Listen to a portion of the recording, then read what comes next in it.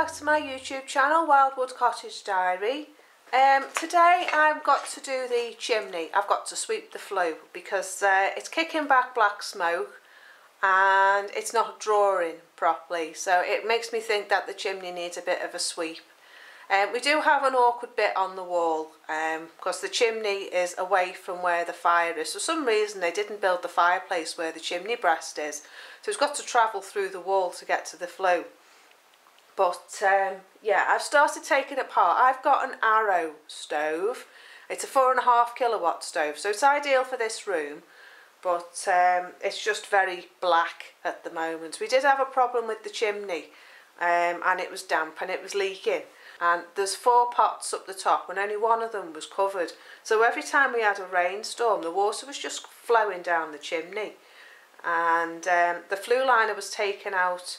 No, the flue liner was disconnected in the other room when we had the Rayburn taken out. And yeah, we've had to have the flue liner replaced so we can have the log burner fitted in the other room, because it was an oil Rayburn and you can't use an oiled flue liner with a log burner. You're not allowed to. And plus it was only a single skin liner and you have to have a double.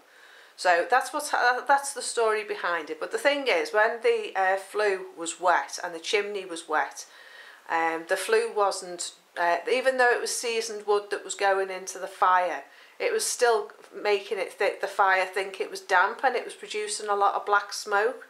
So yeah, the glass does have black on it, but I'm hoping now that the other fire's connected in the other room, and we've got 2 flue liners, and we've had the 2 middle pots capped now, so they've got like little umbrellas on the top to stop the rain coming in. And I'm hoping now that with this fire will work more efficiently. So that's another reason why I want to sweep it, so that we can tell the difference now between when we swept it in March or February. It had 2 sweeps last season. I swept it when we first lit the fire, and it was swept in March. So I'm hoping that sweeping it again now with that log burner fitted, that will be able to tell the difference now the chimney's drying out. So we've got mostly seasoned wood in the garage and in the wood shed. I do check it before I put it in, but sometimes I get caught out and there's a bit of moisture in the middle of it and I haven't realised. So I don't think these moisture meters are very accurate, so that's my thinking. But I do try to use one. I have got one. I'll just show you what I've got. I've got one of these. It's a digital moisture meter, and it's got 4 calibrated wood groups for selecting measurement principle. So you can select an option on. I'm just taking it out the box for you. You can select an option on the meter, and then you can test your wood. So I'll just show you the meter. I think it was only about £6. It's this thing here. So you switch it on, and you see the screen there, and then there's an option where you can choose the mode button. Where are we? The mode button here. Written on the front is all the different types of wood that you can check for, and woods that would be within that group. You have to be a bit of a know-it-all when it comes to wood to know what to do, but it does teak, afromosia, walnut, white poplar, laurel, ash, elm, basswood, larch and pine. So it doesn't have oak on there, doesn't have elm on there. Oh yes, it does have elm, but it doesn't have oak, doesn't have sycamore. So I guess you've just got to guess that. You take the lid off the top and it's got these 2 pins. And these 2 pins are what you stick in your wood. And then it'll read it on the screen, roughly as to how much moisture there is in it. And you want between 13 and 20% according to the leaflet. So that's what I've been trying to aim for. But as I say, because it hasn't got all of the woods that I can get here, because I get sycamore and I get oak. What else do I get that's not on there? I get ash. I get a lot of ash here. So yeah, there's quite a few things on there that we don't get. There's beech as well. I don't think beech is on there. No, beech isn't on there, and we can get quite a lot of beech wood around here. So yeah, that's the meter. Behind me is the fire. I've got my plastic on it already. I just need to cut my hole in it. I put some newspaper inside the grate to try and catch the soot as it comes down, so it's not as hard for cleaning up. And I've got my brushes. I'll just turn you around and show you my brushes. These are my brushes that I've got. I bought them on eBay and they were about £30, but you only get 7 rods. And if I'm going to replace the rods, I have to buy another pack. So yeah, it's going to have to wait for the minute. But we had it swept professionally in March. So I'm just hoping to be able to do the little ledge that's in the flue, because I'll just show you. The flue comes out the chimney there, out the fire. It goes up, but then it goes across to the corner there. And then just there where that lamp is where the chimney breast is. And the flue pipe is the first one, so it's roughly in the corner. So it's going to come from there all the way down and then into the fire. So that's the bit I want to concentrate on really, on sweeping today, is that angle, because the soot comes straight down the pipe and then it will just settle on that ledge. So yeah, that's the bit that's the problem. So if it gets too much soot in it or too much clinker or whatever, it just gets blocked. So that's what we're going to do today. So I'm just going to go and get the drill. So I'll be back in a sec. Right, on the end of the rod is one of these pins. Now there's a little button here, and you press that button in, and you just take that thing out. Right, so this is the little pin, and that's the bit that goes in this bit goes in the end of the rod, and this bit goes in the drill.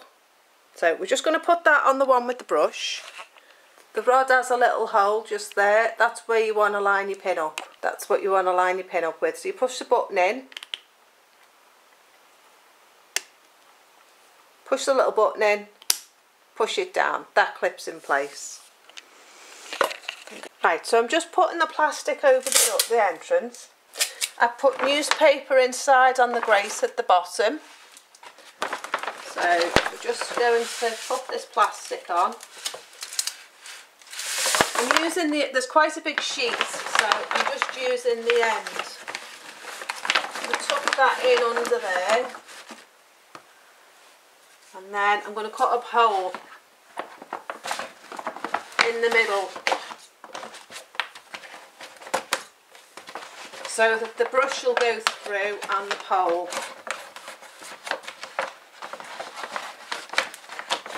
Like that. So we'll do that. Yeah, it's big enough. So what you want to do is you want to make sure that you've got it up the flue pipe first off. Now I can already see there's lots in there.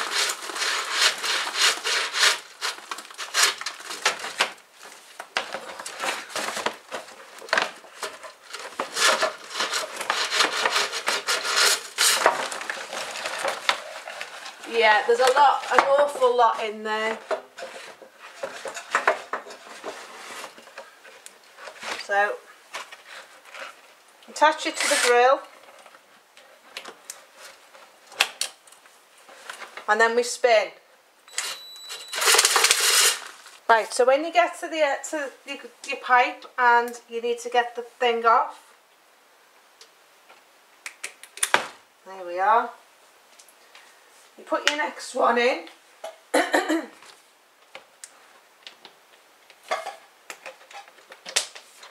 Just clips in. Give it a push.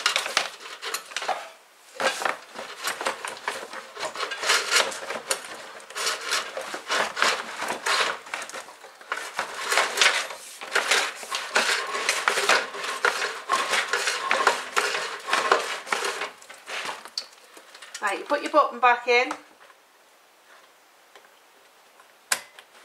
put it back on your drill and give it a spin.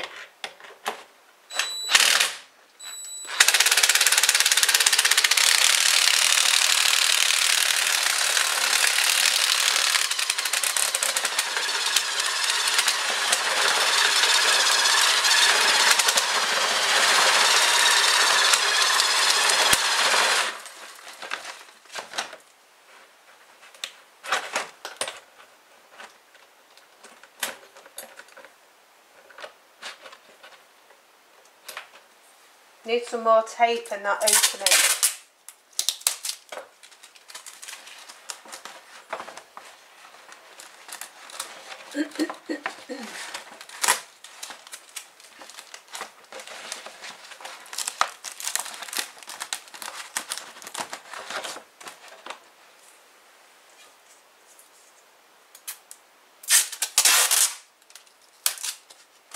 I'm surprised how much is coming down, to be honest. Definitely to do with that liner being wet.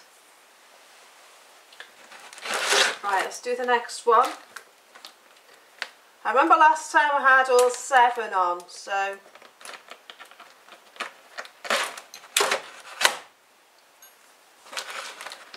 put another one on. This is number 3.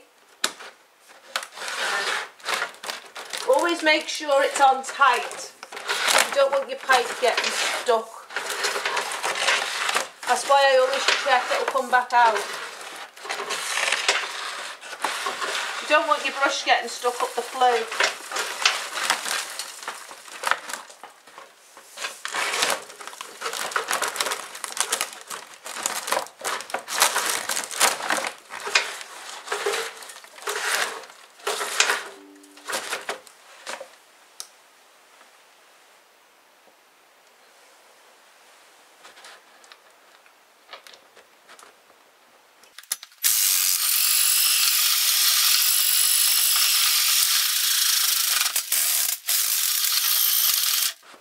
Amazing how much soot's up that chimney.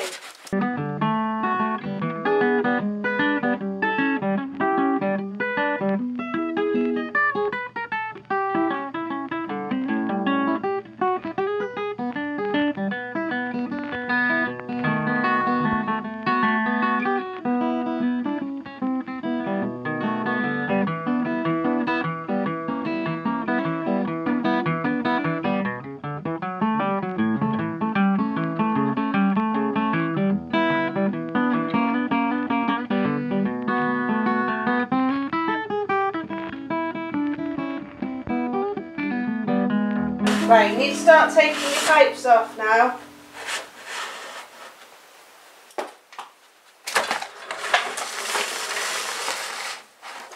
And any soot that it's loosened, it should bring down with it when it comes down.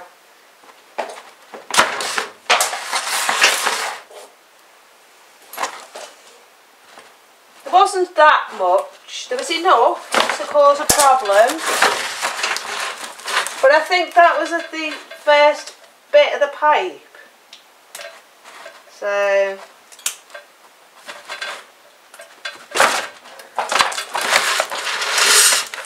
this doesn't seem to be pulling that much down. Here's the brush. So I'm just going to pop it back in again to make sure.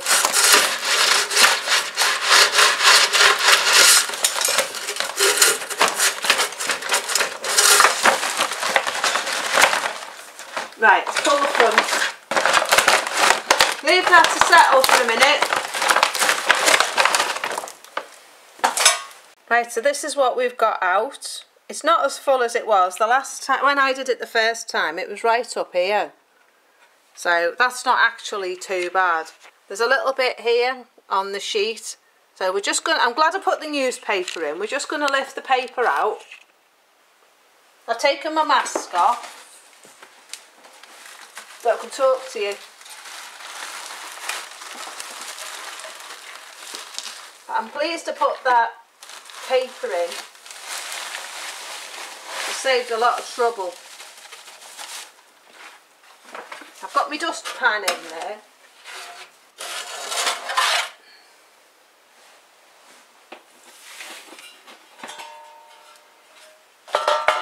So that's what we've got out. It's a 5 litre tub of paint tub, and it's roughly half full. So yeah, that was quite a bit to get out after 3 months, and it's still quite sooty in there, so I'm going to have to give it a really good clean.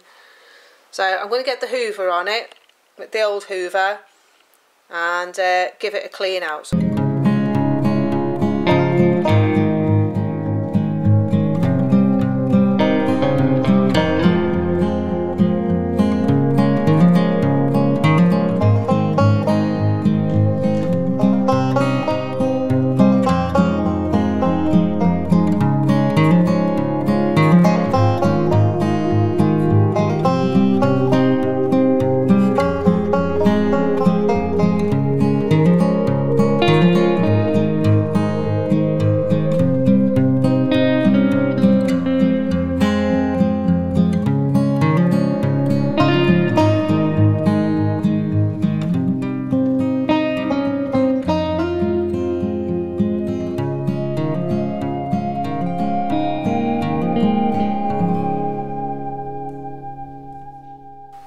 Right, now it's time to put it back together.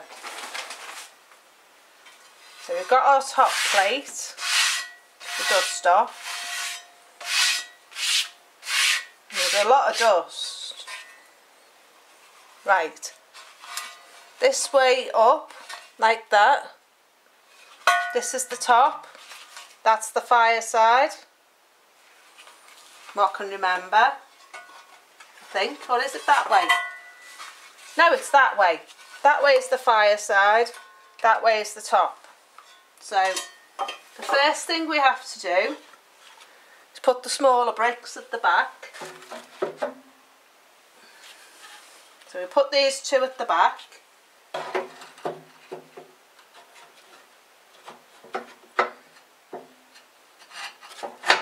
And we have to try and get our plate back in.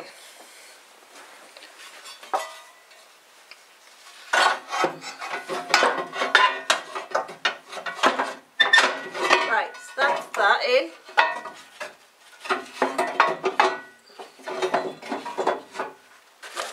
Let's get our little pieces in the back, because that's where our plate sits, on there. And then we've got these two. One goes in one side. So that will hold all that in place. And then this one goes in the other side.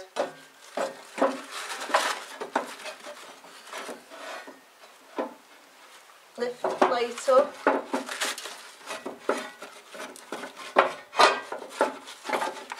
Get them in.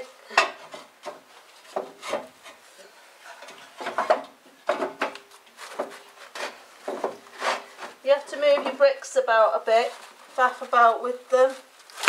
Oh shoot, that one nearly broke.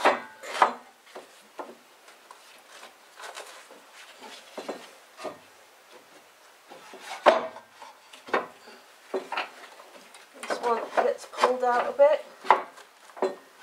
That one goes in. Oh, have I got them on the wrong way round again? Goes there, is that right? And then that one goes. Take this.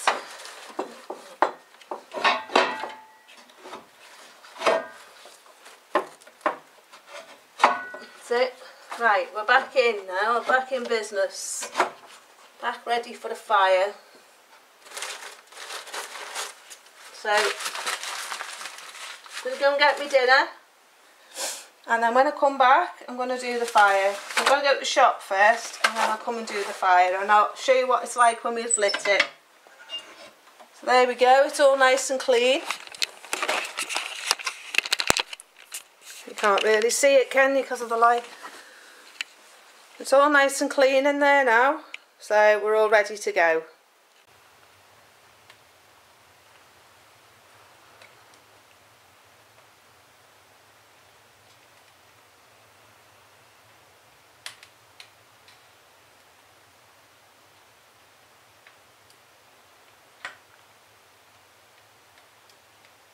It's a dark, wet, damp day again in Wales today, and it's that kind of miserly rain that just flies around all over the place. So I've decided to put the fire on. It's only about 10:30, but I've decided to put the fire on, get cosy, and do some knitting and some craft today, or some weaving, and sit in front of the fire. So yeah, enjoy your day wherever you are.